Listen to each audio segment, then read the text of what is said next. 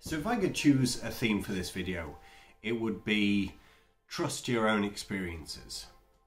So I've recently had a call from the doctor, and what's quite weird is in my 20s I thought I was invincible, and I always kind of thought, like, if you're going to have health scares, it's going to be something major. It's going to be something quite intense, or that every kind of illness or every symptom that came from illness had a cause, and you would be able to find that cause, eliminate what that cause was, and the symptom would go away. But in my 30s, in my mid-30s, like, all of these random symptoms have just been coming out of nowhere. Like 2 years ago I randomly lost my sense of smell, and it's still not come back. This might be how I have to live my life. And other random things, like a respiratory issue at the end of last year that I needed an inhaler for, and then it just went away. And I don't have any allergies, so it's like, where is all this coming from? So with all that in mind, I've decided to rip the band-aid off recently and, you know, start to look into the data behind my health. And got a blood test and got the results back, and got a call from the surgery place and said, "We've had your test results, Martin, and the doctor would like to speak to you." Right, so I instantly pooped myself and like, what could that mean? I feel okay. Anyway, the next day I have a call with the doctor, and he tells me that my cholesterol is slightly high, far from alarmingly high, just slightly high, might be worth doing something about it. And I have slightly decreased liver function, might be worth doing something about it. So he asked me about kind of alcohol intake and things like that. And the reason that I want this theme to be trust your own experiences, when it comes to our health, diet, particularly nutrition, it is a minefield out there. You go and I swear that if you looked hard enough, you could go on the internet and find a diet that would tell you how to lose 30 pounds on a only chocolate eating diet. I reckon that's probably out there somewhere.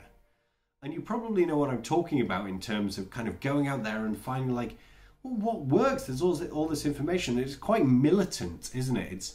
It's quite militant when you go out to try and find this information, because so many times these experts, these professionals, are thrusting their way of thinking on to you. So you have to believe that, oh, the paleo diet, the carnivore diet is perfect for you, or vegan is the only way to go, or I don't know, any other ways of eating. And what's interesting was, in my past, when I was running a marathon, I decided to go the paleo diet. So it was a lot of meat, a lot of kind of fats, and a large amount of vegetables. Lost plenty of weight, and it was really, really good for running a marathon. But when you look at kind of high cholesterol and liver function, saturated fats are a big problem. So things with 4 legs generally come with a lot of saturated fats, and dairy and milk and cheese.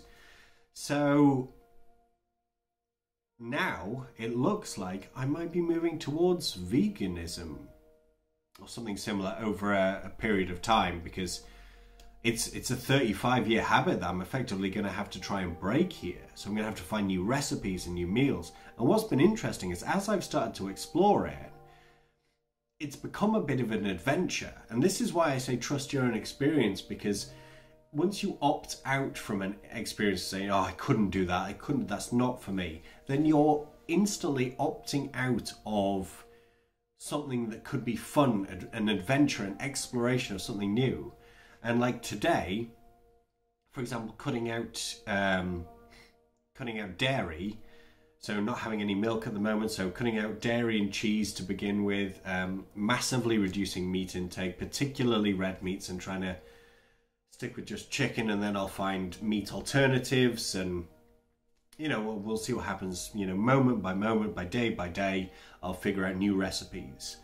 But because of that, just kind of looking around the shop, found this kind of like tub of cold brew stuff with, I don't know, what was it, non-dairy milk or something, like an almond milk or something like that, and had it this morning, and oh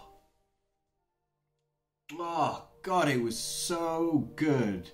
It was genuinely so tasty. So the fact that that exists, and I wouldn't have gone that because I would have stuck with milk, coffee, milk, tea with a little bit of sugar or sweetener or whatever.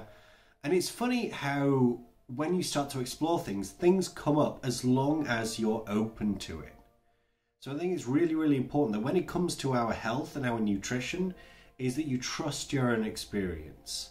Yes, you can take the guidance, yes, you can take the information, but above all, trust your own experience.